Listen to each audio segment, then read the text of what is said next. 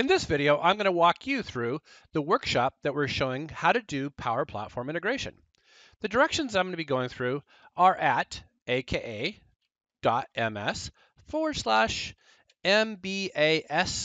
workshop. And the same directions with a complete set of pictures and all the steps I'm going through. So let's go ahead and go through those steps now. Opening up Power BI and using the accounts that I've already given you, go ahead and go to Workspaces and say Create New Workspace. Let's go ahead and give it the name MBAS1 or something like that. And we don't need to say any other settings. That's actually enough. In this case, we want to go ahead and create the data set that we're going to use for our application. In this case, it's a streaming data set. So we're going to go ahead and say skip to bring in the data. Skip. There we go. And we're going to choose create.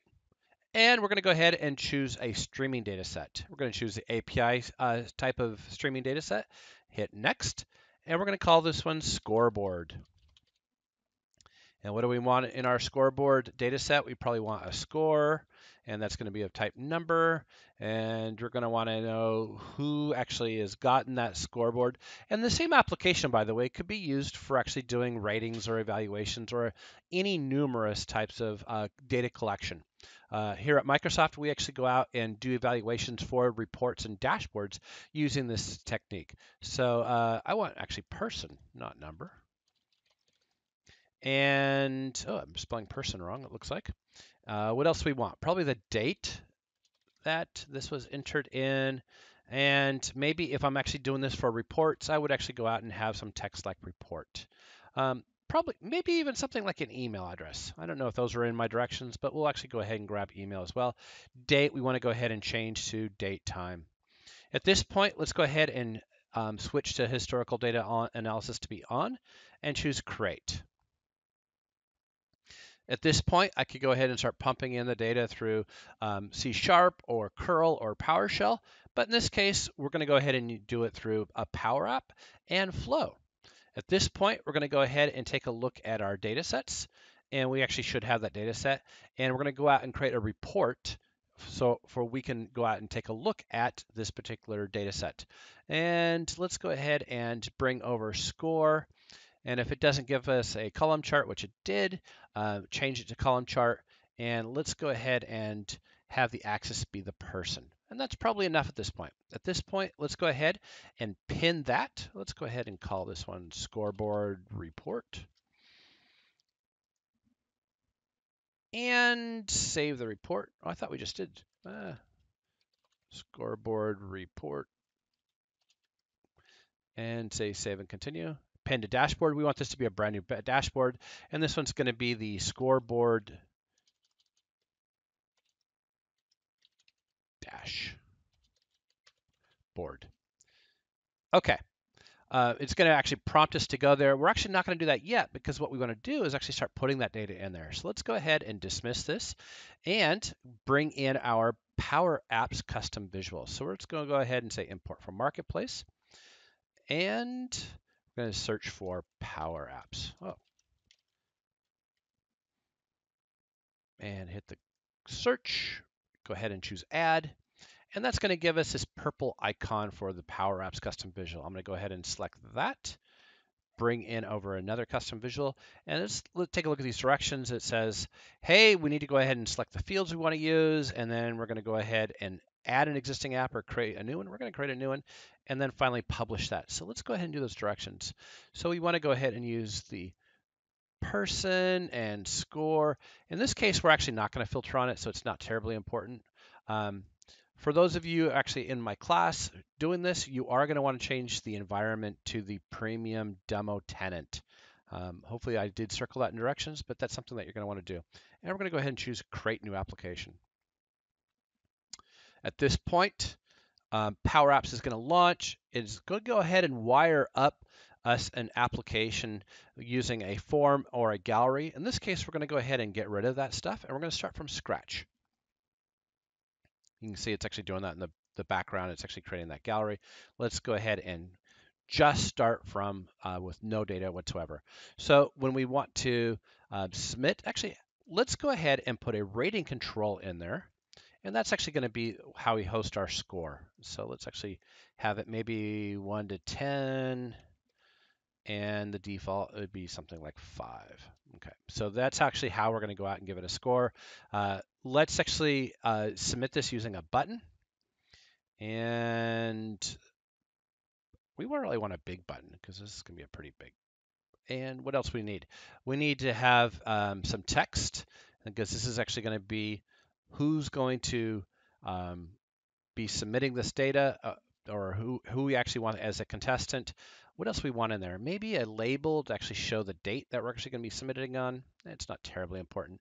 And let's go ahead and change that label now to be the date. So let's go ahead and say now, open paren, close paren, and that's good enough. If I wanted to capture the email, I could do that, but I think our app's pretty much done. It's not much of an app, but it's actually going to collect the data that we need. Maybe we put in something like put name here. You get the idea.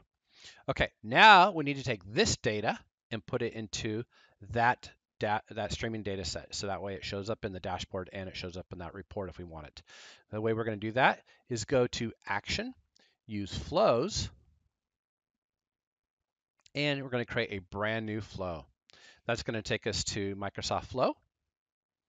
And it already wires it up to a Power App, so that's good, making it very, very easy for us. We're going to type in Power BI. There it is. And it says add rows to data set, exactly the action we want. We're going to click that one, and it's going to ask, what is the name of your workspace? And I think we called it MBAS1. So we got to scroll down. I got a whole bunch of these. And maybe I scrolled too far. There's my MBAS1. And our data set's called Scoreboard, I think. There it is. And the table is actually created for us automatically through the API called real-time streaming.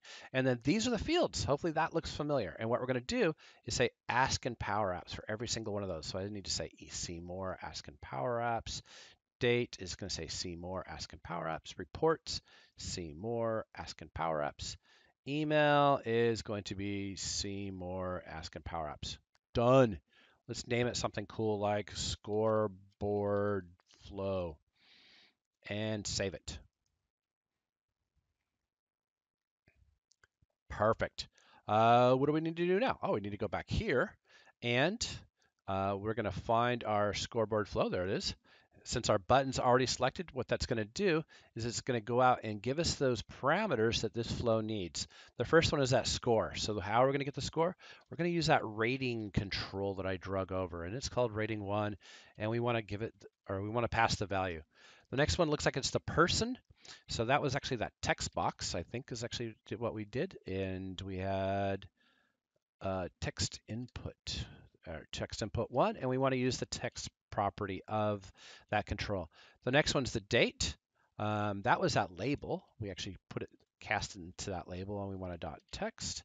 And the report. Let's just hard code this to the scoreboard report. Obviously, we could have grabbed something from a text box or whatever. And for the email, let's just go ahead and grab the email from the person that's running this. So that way we'll know who's collecting this data. And we're done. So at this point, if we run it, we actually should see the data show up in our dashboard. Yeah, let's go ahead and save this. And we'll actually see it running in Power Apps or Power BI. So let's call this one Scoreboard 1. And we'll make it a lovely green. And we're going to say save and save.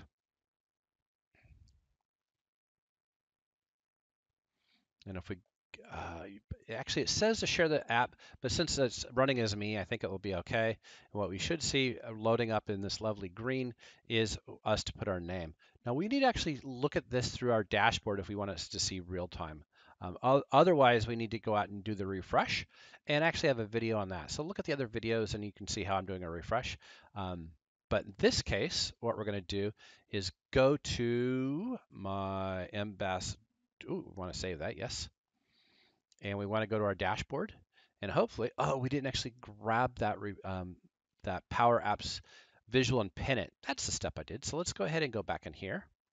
go to reports, go to, ooh, it looks like we have two of them. I wonder which one it was. Um, Not that one. Of course, if you guess, you're going to get the wrong one. Let's do this one. Hopefully we actually have, there it is. And let's pin this to our dashboard. And there we go. And this time, go to the dashboard, and now we'll actually see this in action. Hopefully, if we go out and give it 10 stars and we type in, I don't know, Ted's actually going to be co-presenting with me, so we're going to type in Ted's name. Probably want it a little bit bigger so we can actually see it. If we hit the button, what we should see is actually data showing up over here. Let's try. Oh, there it is. And let's say that Chuck, I got it working the first try, so I'm going to give myself, what is it, a 5 or a 6? And we should actually see Chuck over there.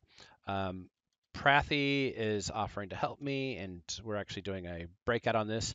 So let's give her a 9 because she's much better at this than usually than I. And who else actually was helping me? Oh, Daniel. Daniel actually helped me a little bit as well. So let's go out and give Daniel a 10 as well. And you can get the idea that I can collect almost anything. In this case, we're actually doing a scoreboard application. I use these sort of apps all the time to go out and collect or update data. So thank you very much. My name is Charles Sterling, and I hope you enjoy Microsoft Business Application Summit.